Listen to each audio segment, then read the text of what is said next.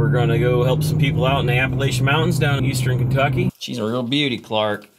Heck yeah, look at that. Oh yeah. I ran out through a piece of PVC pipe. It's not too bad for 1983. All right, so we found one leak right there. You can see the little bubbles, and that's in a really bad spot. All right, so we just converted these. One there, there, and over there. All right, so we ended up having to clean this thing all out. So we're checking out to see if we can find some bears. This video is brought to you in part by TruTech Tools. Quality tools, essential support.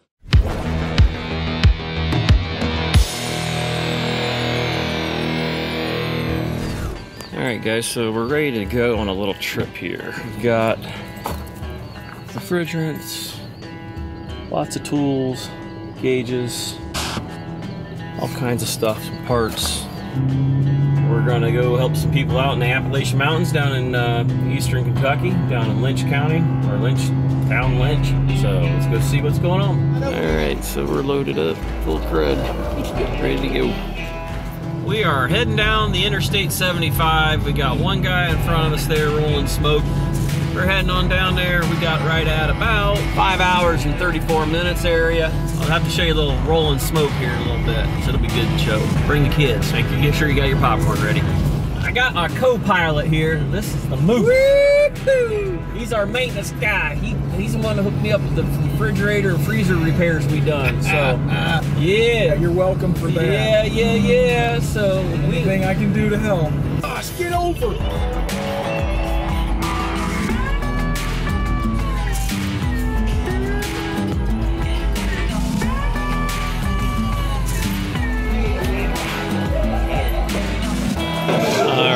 City barbecue here.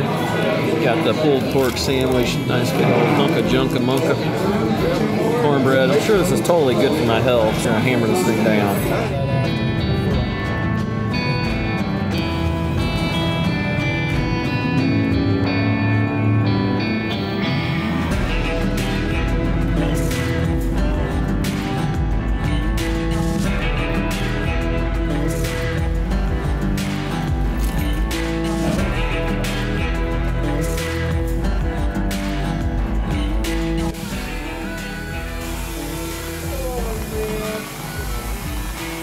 Hey, you're getting awful close there.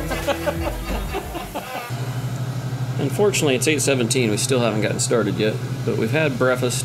I got my bed made. That don't look too bad, does it? There's what I usually eat, but we got a little bit of eggs and sausage and stuff.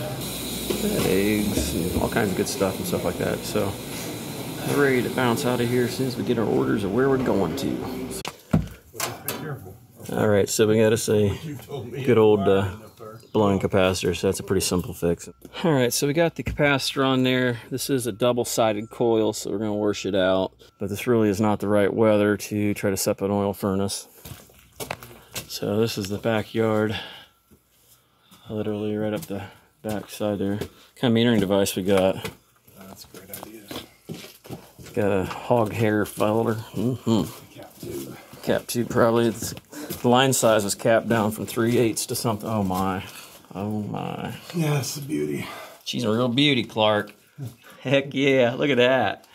That's the way you do her. Yeah, take a look at that. Look at that pipe behind you. That fuel needs cleaned out. Where's the... Yeah. Hello, boy. Yeah, sir. Oh yeah, that's nice. I need replaced. As soon as you touch it. All I'm gonna do is we'll just make sure they know that this needs... Oh my goodness, look at this barometric hole they got tied in here. These little hole saw.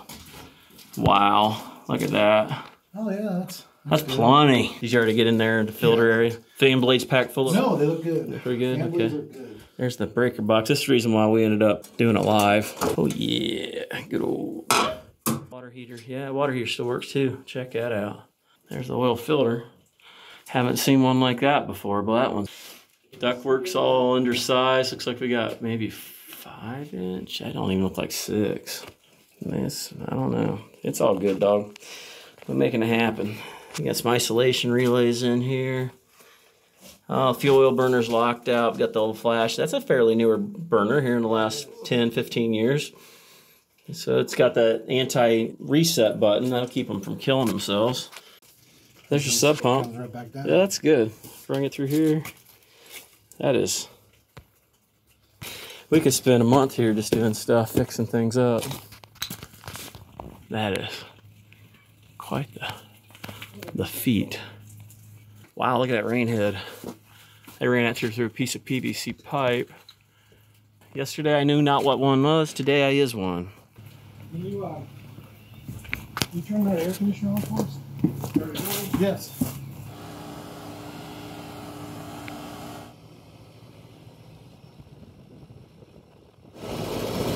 Superheat's 26, subcooling's 11. We ain't off by much, but once we get that coil cleaned though, we'll see whether or not that changes the story a little bit.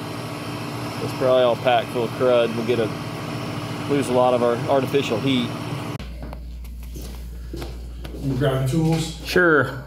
Victim number 2. Compressor ain't running, so we gotta check her out, see what we got here. Coil's surprisingly clean. Well, unfortunately, it's got open windings, so that's the end of that one. They're gonna need to replace the unit. The price of the compressor would not be worth it. This is a heat pump with electric strips and air conditioning capable. Pretty nice unit in its day. Basically a first generation P-TEC. On to the next one. All right, so there's the outside of the building there.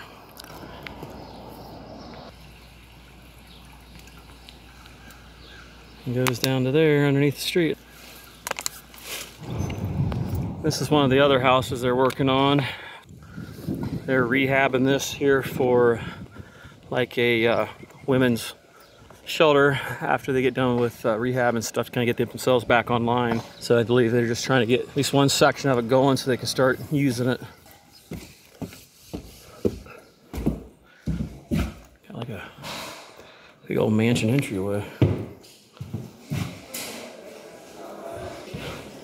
Herringbone floors, check that out. Is that a new floor? It is. It's nice. Can you see them?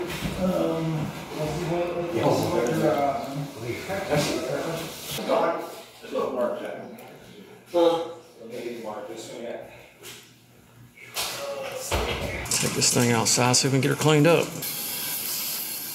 It's not too bad for 1983. We got the coils cleaned out, both sides, got it all done up. Got the motors, those are closed cell motors there. They got a little wet, not bad. Let them let set for a while, but we're not using any acid, and acid's usually what takes the motors out. Looks like it's never been screwed with, so I don't see a reason to tap it. It seems like it was nice and cold. I think just people don't understand it. Somebody put the control in wrong. You got to put it in heat to do cooling, and cooling to put it in heat, but this connection thing I got in here, it kind of, I don't know what they did. I think there's no schematic, and I don't want to spend all day. We can get more things done. This one works, so we're moving on to the next. All right, so this one here, unfortunately, or fortunately, I guess, whatever you want to call it, actually works the way it should. They thought that you had to put it on heat to get cool or whatever. We sat here and waited forever and started taking it apart, see if we knocked off some wires, and it's working great in cool mode with it turned up to cool, which is kind of weird how they did that. It's a little bit weird. You see the cooling's to the right, warmer's to the left, which, you know, usually you see cooler to the left, but maybe it was made in a left-handed nation, who knows. So anyhow, this one's working good. Coils are cleaned. We're gonna go check out a mobile home unit that's leaking, and so we're gonna do lunch and head to that next. Let's head to the next one. All right, so we got this modular home back here. It's got a leaky coil, so they said, that beautiful, isn't that cool? They'd also take the razor down through that stuff. So I'm pretty sure this is the guy's house. We'll just knock on the door and make sure it is. Sounds like it's a package unit. All right, so he's gonna get that thing washed out. I'm gonna look for a leak. So we'll get the leak detector out here. All right, so we got our DTEC 3. Let's give this thing a shot, see if we can find the leak. All right, let's see if it goes off when we walk in the building.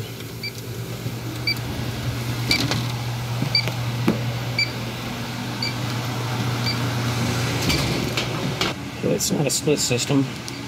What I've seen right off the bat, they didn't bring this over here to bring all the air through, so looks like we've got leaks going on somewhere in this ballpark right here. So we'll scan this thing over. All we gotta do is shut her down. Give her a quick scan, see what we find. Of course, course, we just ran that fan all the time, so. 24.5. All right, so we found one leak right there. You can see the little bubbles, and that's in a really bad spot. And then the other leak, this is a ICP, basically a carrier. So we've got another leak right back here in the infamous. Oh, she didn't have to get close. Look at that, they'll detect 3 finding it before I even get up to the coil. So yeah, we'll pull her back here and give her a moment, come back in. Yeah, we ain't even on that coil. Look at that, we're 3 inches away. So yep, got to come into her fast and steady there. So we'll detect 3 to the wind. That probably don't drain so good because it's like at an angle there. They don't know what sheet metal is down here. So the silver tape's all they used around the corners. So he's going to have some bales to replace this because I don't have one of these on the truck. So that wraps this one up. On to the next one. All right, so we're heading back. That wasn't much we could do on that. The coil's leaking. Kind of going back to see what else they've got. I guess they got multiple different projects. So let's.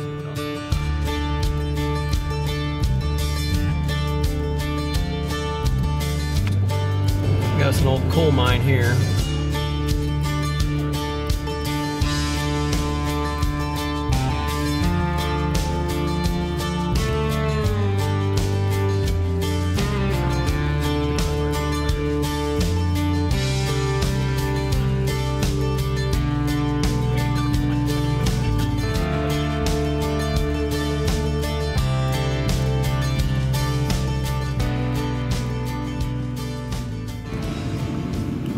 The good thing I brought the saw, we was able to chop us up some wood and make this new air conditioner fit right in the wall. This is the one we found the compressor windings open earlier, so we got that in there, making it happen.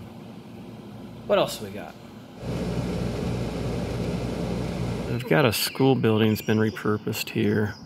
So we've got a train unit we're going to look at, check out, see if there's anything we can do with it. Possibly has a bad compressor.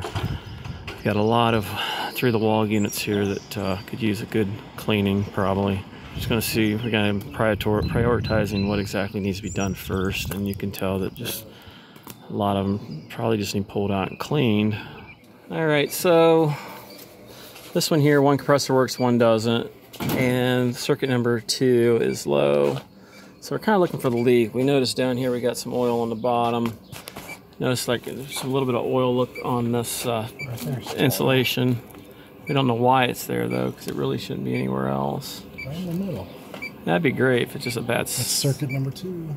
Is it? We'll cut that dog loose. Let's get into that thing. Make that bow wow bark. I haven't got hardly any footage at all. How'd you like to go to school here, man? Got a big old mountain in the background. I wonder if that football field's any good anymore. We use that for anything. This is the school station.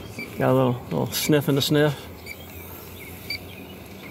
Yeah, well, it came from somewhere else. Probably just floated across. It's probably Bluetooth oil. Yeah. And got a bad signal and got stuck there. That's like. I wonder if that's maybe from them oiling the bearings when they shouldn't have oiled them maybe and it flew off. Who knows? I mean, seeing some of the things that we've seen, industry standards aren't really practiced. All right, so the unit's low on charge. We got to see if they want to try to pick up some refrigerant. They got a friend of a friend who knows a friend in the back alley. So now we're looking at some exhaust hoods, or exhaust fans. One there, and over there. See, that's a weird little red wasp. They want to reach out and give you a little kiss. Where'd they go? There he is on top. He just flew away. There's a copper wire holding the tensioner. Awesome. Got a little tensioner there. That probably came off somebody's car or something. That is original. That's Kentucky engineering there. Yeah, I don't think that was original to the... It probably wasn't. I've always wondered why not just do that, but you know, why not? I'm tired of coming up and putting bolts in. Tired of tightening them up. Make it the easy way. Hi, you want to be on camera? You want to be on YouTube, Mr. Wasp? There you go.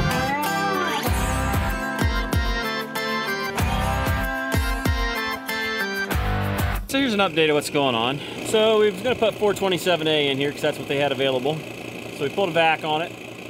Had a funny feeling that it might be restricted. And sure enough, filter dryer is restricted. Now the question is why? I'm not real sure. So we're pulling back out the 12 pounds, 10 ounces that I put in there because I just got it as much as I could and filled it in there. So we're gonna get that out. We're gonna chop out the filter dryer. The guy at the building here is gone to pick one up from another company. This building, like I said, is an old school. They're using it as a teen outreach. And eventually it's gonna be turned into a foster home for kids. Abandonment rate down here in Eastern Kentucky is pretty high. It is a Christian organization and they're working on doing that. We're doing what we can. Like I said, we're doing all this for free. They just happened on this particular one. They're providing the refrigerant, another guy is. I didn't want to use all the R22 up on this one when I had other window units I got to do yet. As soon as we get it done, I mean, it's a 3D scroll. I'm not 100% positive if this will work with it. There's no internet down here. I tried getting on their Wi-Fi. That's not working. But at this point, you know, they do karate down here in the gym area. This is, like I said, the school's been shut down, I think, since the early 90s. It ain't like they got the money to do a bunch of work, so we're just trying to make it work as long as we can and kind of go from there. Sometimes you just can't make everything perfect. You just got to do what you can to make it go. All right, so we got this thing cut loose. The system's recovered. It definitely was plugged up. You can try blowing through this thing and all the oil's stuck in it. It just barely comes through at all. Half tempted to cut this turkey open. We're gonna take a look inside there and see what we got because we're waiting on another one yet. All right, so we're evacuating this thing down. Got the filter dryer replaced. Had to reduce it there, just sleeved it. We're evacuating, dropping down, getting her there. So, figured it's the quickest way, just pull it all back through again, then we'll suck that back into it and reuse as much as we can get back into the system. Hopefully we don't have any restrictions on the orifices. I was only able to get about 10 pounds in there. Liquid. That is some wild stuff. Let's go ahead and get this other tank hooked up. All right, so we got our superheat right around 12 degrees area. Subcooling is right around 20, which ain't bad. We're gonna go ahead and hook onto this other unit, which is R22 still. Got everything back on there, so we're gonna check this one out real fast. Little zipperoo in there. Ah! Tell YouTube land, look at him. One of your students are gonna see this. Let's put his name on there and make him famous. Oh, we'll blank that out. All right, let's see where we're at here. We're on 22, so superheat's 31, 25 subcooling, head pressure's a little low. We gotta bleed our gauges out here. You can go by the charts if you want. That's the way it's technically supposed to be done. But we're running a 31-degree VAP or orifices. I don't think we even have a chart on this thing anymore. The thing only held, technically, we had to adjust it and take some back out. 13 pounds out of the 17. So it's just a little less than probably 79% of the total charge. So I don't know, I've never used this 422 or 427A stuff before. I don't know if it's that good. I added about 1.5 pounds to this thing. Kind of waiting to see if the superheat changed a little bit. I know you aren't supposed to do it by superheat, but we have no chart. You can see what kind of water we're pulling out of this system. That's the humidity removal right there, buddy. Not really the right trap for it either.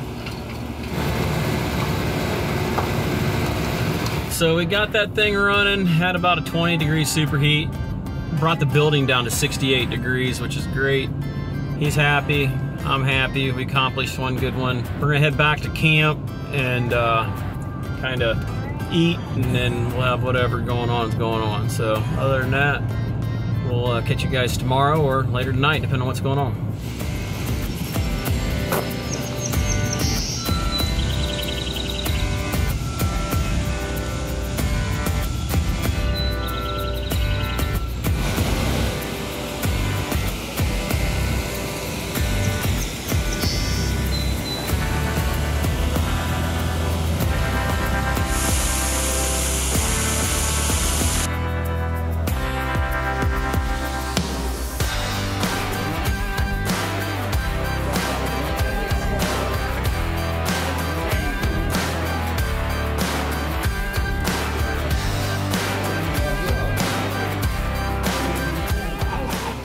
All right, so we're down here in the basement of this old school. That is coal-fired boiler. Comes in, got the fan, shoot through the tube, and boy, that had been a good time to clean out. That had been so much fun. Here's your loop pumps. Loop pumps? How would you have loop pumps on a... You don't have steam, it's water, it's hot water. I was going to say, since when does steam have water pumps? They don't. You know what the Hartford loop is, right? The Hartford Insurance Company had to invent how to make these things not explode. Oh. So they would take the loop from the top and take it to the back of the boiler to prevent it from exploding from the cold water hitting the hot chamber. What happens is these can, if they run themselves dry and then all of a sudden the water comes back and hits that hot metal, it'll explode and that blows the shrapnel everywhere, and that's how you get your bomb. Ah, okay. So the Hartford Insurance Company, after having, because they were having explosions all the time, and they were trying to figure out ways to get rid of that, so they came up with the Hartford loop, which came standard. So this is the Hartford loop. It comes up at the top, comes right back down to the return, and that way it never completely runs dry. This is another building we're working on, doing the lights and stuff. So boiler kill switch. Get you some. Here we go, inspection. Yeah, what's the last date? It looks like maybe a 99. 1999. Expired day show 1. This is 20 years ago. That wasn't that long ago. So this is the school we were working in yesterday. Lots of things that need to be done. There's the Alabama swing we talked about last time. Sure, why not? All right, so we just converted these all over to LED lighting. 2 bulbs. So we had a bunch of ballast to remove. Got them all cleaned out, so now they're gonna be saving some money there. The bulbs are nice and bright, and they are wired for 2 right now. They're wired for 4, but they're gonna be able to run just 2, plenty of lighting in here. All right, so we ended up having to clean this thing all out. And we did make ice, not a crap load of ice, but we did make ice. It looks a lot better than it did. It was pretty dirty. Definitely had to soak that probe there. Got it adjusted. Somebody screwed that all up. And the other guy said that the control board might be bad, but it was just mainly the sensor there. The ice thickness probe was too dirty, and it definitely wasn't adjusted right. So got that going. We at least got that finished up for them. So we're checking out to see if we can find some bears, and we're kind of crawling up the hill here. And they got the van door open there, and they're trying to sneak up on them.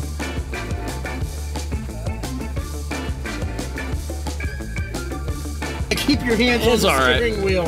All right, so here's where we went. We went down this hill, as you can see. So, Lord, please keep me safe, Lord. Keep me safe. I'm praying, keep me safe.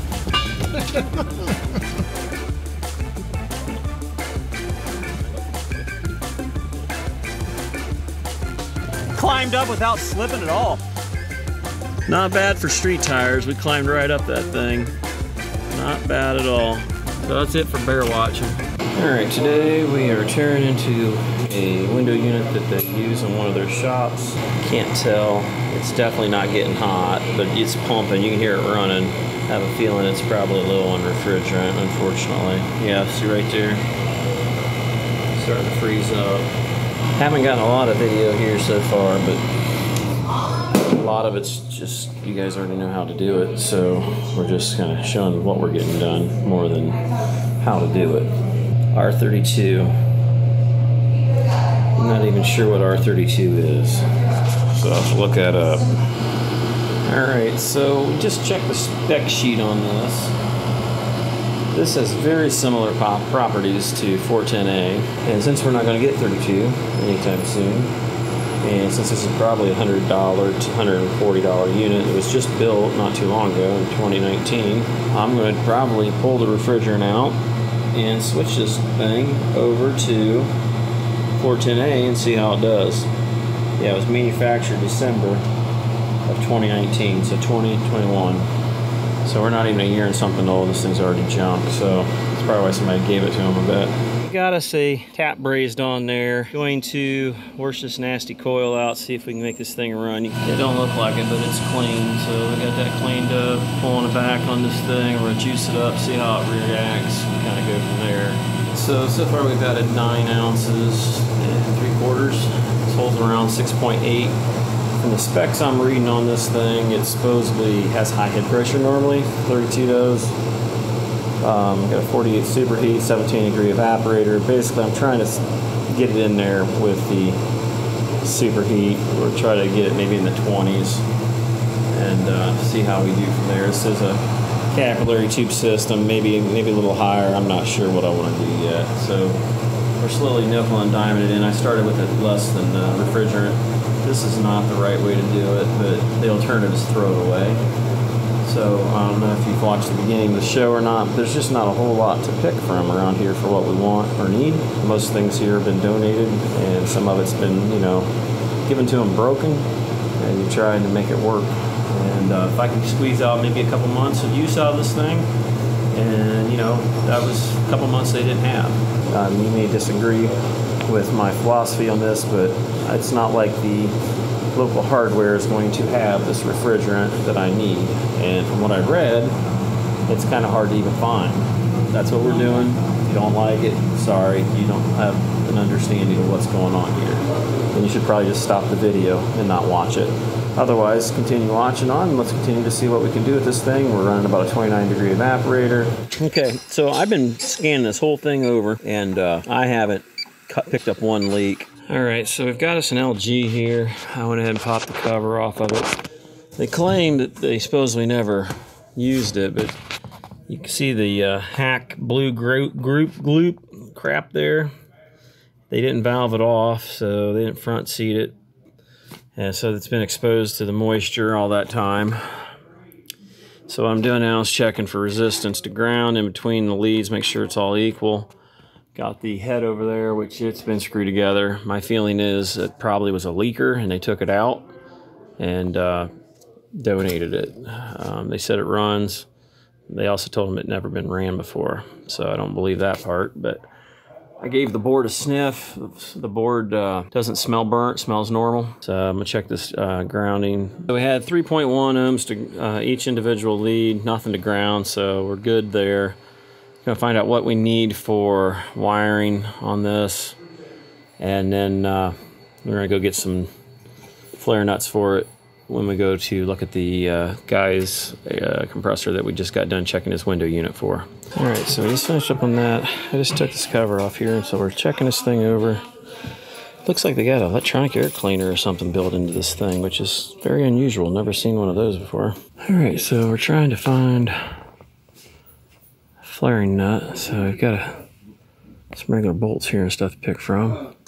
Might have got lucky. It looks like 3/8 and quarter right there, I think. Well, maybe. Yeah.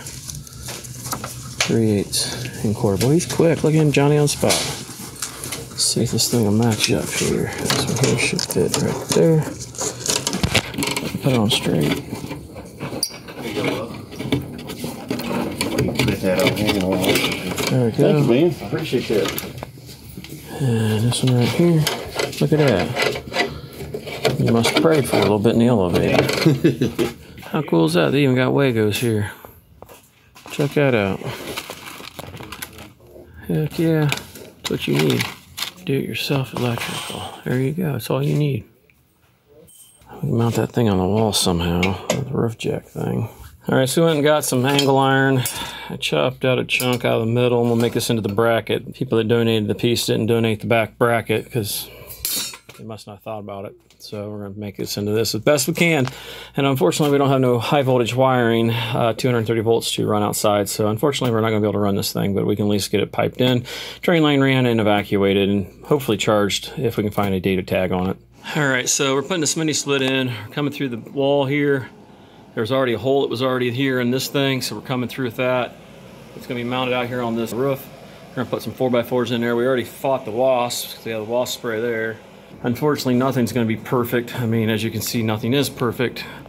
So you just kind of got to make the best of what we got here, you know what I'm saying? So it's not perfectly square, things aren't perfectly straight. I mean, it's just, unfortunately, if you got used equipment, you just got to do with what you got to work with. Yep, chop it.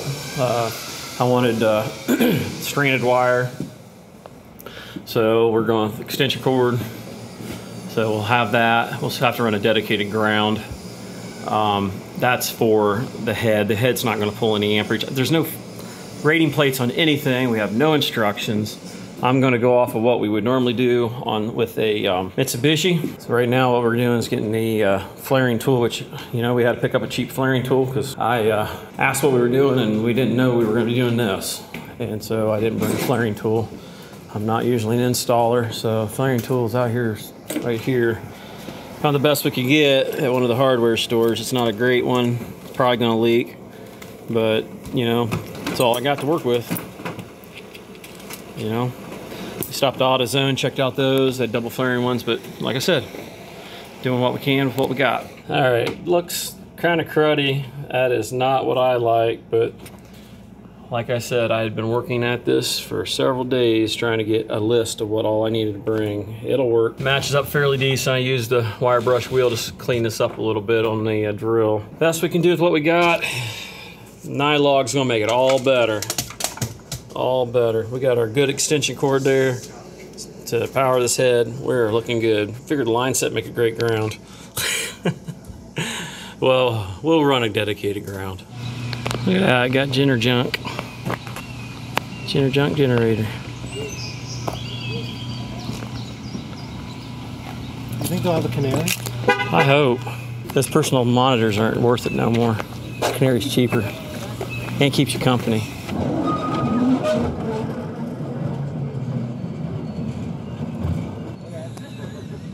Yeah, you just go into a little hole a little bit and come right back out. So they did mold. No wonder why the thing fell on them. But this is a section, this right here is just showing what this tour is. This tour is very dark, it is cool, it is going to be bumpy. This being on an actual rail system, it is going to beat and bang, jerk and pull a little bit. If you want to take any pictures or video, feel free to do so. The only thing that I ask is that you do not turn a flashlight on, and please hold on to your phones and cameras. Okay? Do I have any questions before we get started? Mining here at Lewisburg is going deeper and deeper right now. More and more coal keeps pouring out. We're changing how the mining is being done, too. How many feet separates the two? The mine down below us, the B seam mine, is about 30 feet. And then the one above us is about 100 feet. The one above it is about 1,000 feet. How much coal's still left in this mountain? At least, well, just this mine alone, at least 120 million tons. When you do a room and pillar operation, you can only mine out up to 50%. This is what we're working with, and we're just trying to get this thing to come out down the wall, gonna come across and down to there. I don't know if the line height is gonna be that big of a deal that we don't have it, because like I said, we did not know this was gonna be done. So far, we kind of got it pieced in here, going across as tight as possible. He's getting the line going across. This, under normal standards, would not be how I would do it, but I don't know how else you're going to do it. Normally you would come with materials and everything, and it's just not the case. So take it easy, guys, on the comments down below that I'm a hack or whatever, because I almost don't want to show this, because you got to remember what we're here to do. We're just here to help where we can help. There's always somebody watching you. Look at that. She's watching me. So I don't know if that's the model number there. There's nothing, no data tags. I don't know if the people that gave this away took them off thinking they're being slick so that somebody wouldn't sell it or what. That's pretty shady. We're starting to make some progress here. We got the line set ran. I'm not an installer, guys.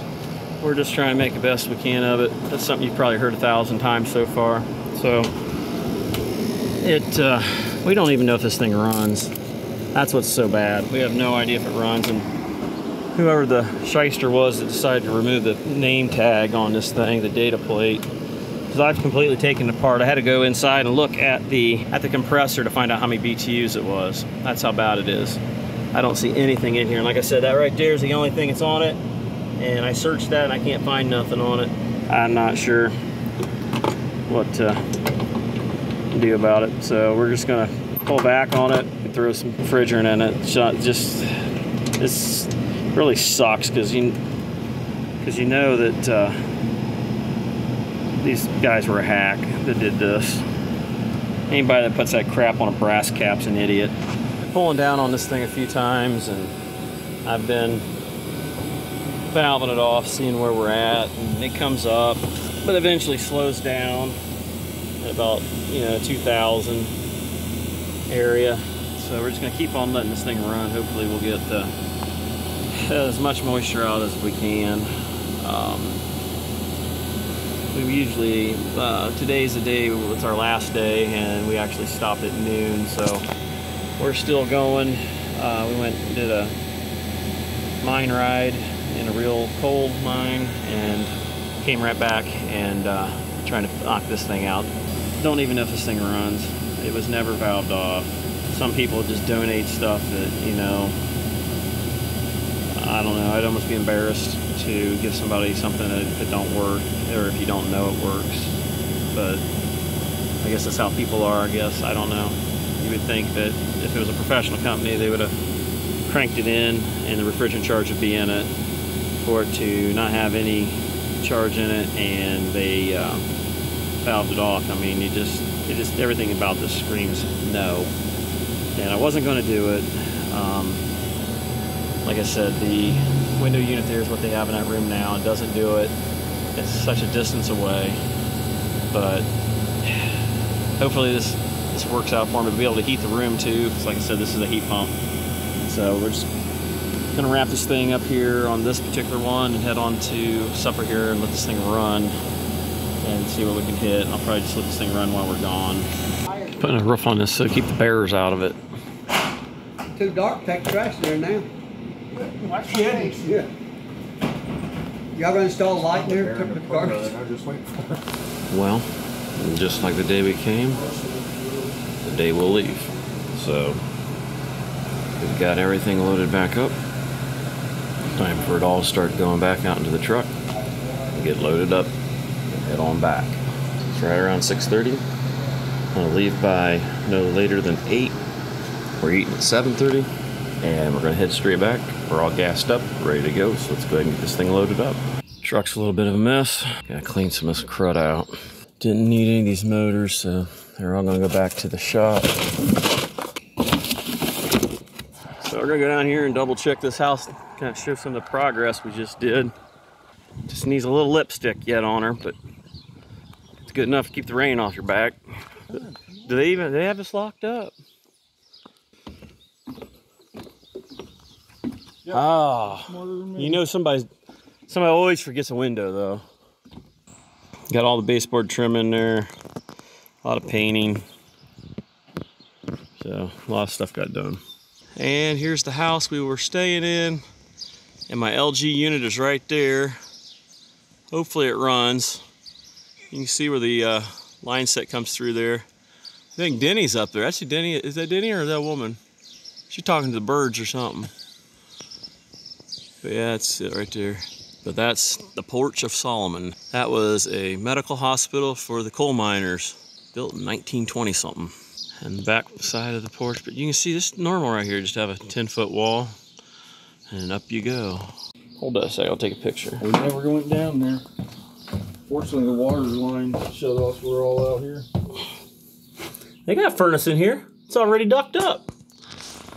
Oh yeah, it's an American standard. It's insulated duct, all flex. Looks like it may have been gutted already. Electrical box, I don't know if that's even used anymore. There's the water lines. There's the pooper line. There's the new pooper line. So, yep. They had boiler heat. All right, well, that's enough of that. I'm good. That's an old coal chute there, isn't it? This here's to get down in there, but the chute's over here. Yeah. Yep.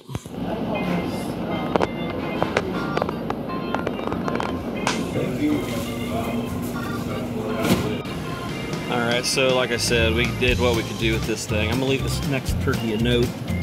Got it marked, it's 410A. Date, it's evacuated and charged. And I was here. So anyhow, guys, that's gonna wrap this one up. We're ready to roll. So that'll be the end of the trip, other than the trip going back. Mission accomplished as best as we could with what we had to work with. Until next time, guys, thanks for watching. Be sure to give back more than you take. And until next time, we'll catch you guys on the next one.